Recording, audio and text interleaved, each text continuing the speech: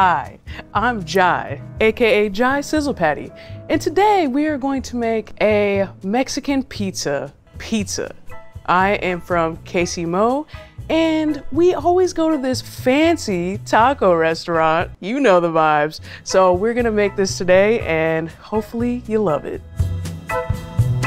To start off, we're gonna heat up our pan in the Roccbox oven. So I'm gonna go ahead and preheat this so that we can make our ground beef for our Mexican pizza. So you can just buy this at the store, get about 85%, or you can go really lean and get a 93% beef. And you just want it to be minced like the British say. Okay, we're gonna pull our pan out of the Roccbox. It is ripping hot. We're gonna add our ground beef to the pan. Ooh, sizzle patty. Yeah, so you can just incorporate this, and we're gonna add some spices. So we have a mixture of cumin and paprika, oregano, and a few other things, some salt. You can also get a seasoning packet at your local store, and it's super easy to find those. And you're just gonna mix this up as the pan is rolling hot, and then we're actually gonna pop this back in the Roccbox to finish it off. And it only should take a few minutes. It does not take that long. You want your Roccbox to be around, I'd say, 400 degrees Fahrenheit.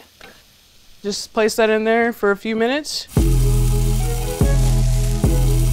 So we're gonna pull out our ground beef. We're gonna let this cool for a few minutes, and then we're gonna start on the next component of our dish. We're gonna do our refried beans. So refried beans, you can get store-bought. You do not have to take the time to do all the steps for this. It's super simple.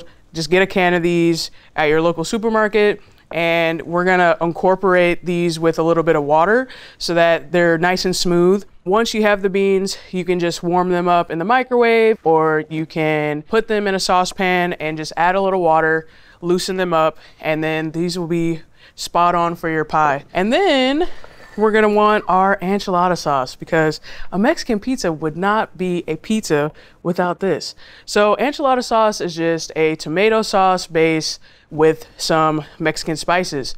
In your enchilada sauce, you can also get store-bought. See, this recipe is great because you can just go buy a bunch of this and then you can incorporate this on your pizza, and it's the perfect thing. Or you could take the time, get a little fancy with it, and make your own sauce. So with the enchilada sauce, it's gonna be some tomato sauce.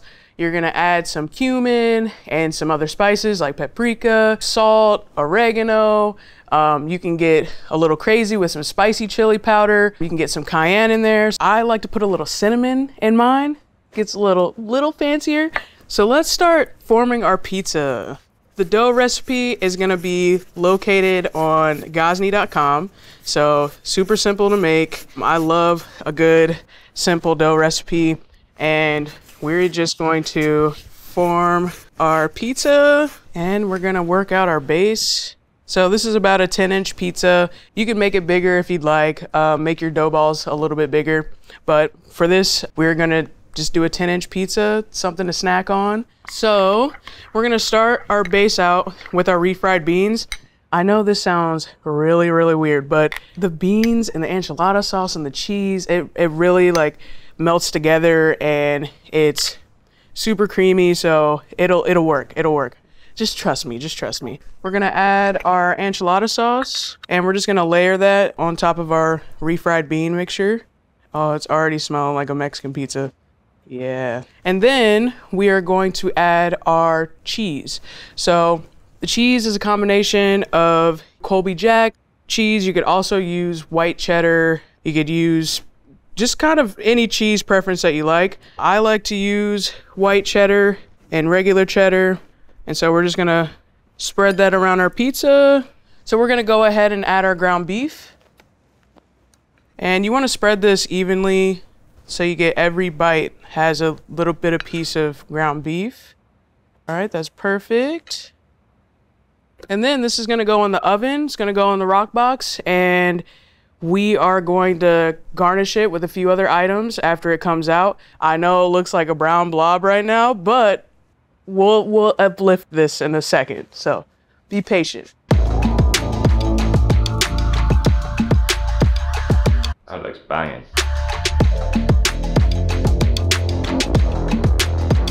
All right, so I like to cut my pizzas before I garnish it, just because then you don't have to worry about any of your toppings looking a little bit funny, and we want this to look good. So, you know, if you have friends coming over or, you know, watching a game, your pizza will look beautiful. So let's go ahead and cut our pizza. And we are going to give our pizza a garnish.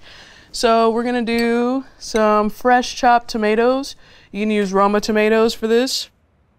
And we're just gonna layer this all over our pie.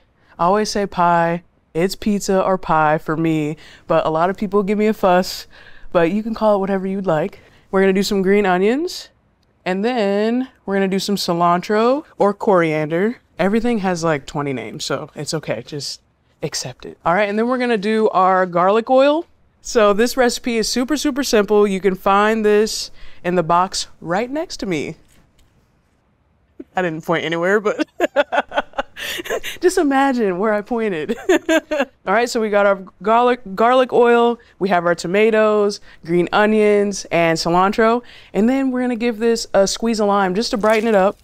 So hit that. You gotta cut through that beef, you know, the beef and the beans. It can be really rich and salty, so this lime juice is gonna do it wonders. And then we gotta brighten it up with a little sour cream. All right, we're gonna do a nice drizzle around this pizza. I'm talking like get some Jackson Pollock in you, you know, get your arm out, like get crazy with it. This is how you do it. So Mexican pizza, pizza. For the full recipe, you're gonna go to Gozney.com. Yeah, look at that. All right. Well, we've finished our Mexican pizza, and you know, I'm gonna invite my snack buddy up here, Chatham. What's going on, man? Gonna come snacky snack with me? A little pizza cheers? Cheers. Pizza cheers. Let's try this. It's awesome. The Rad Dad Club reviews Mexican pizza. Rad Dad #1. Yes, Jai. Rad Dad Club approved. Rad.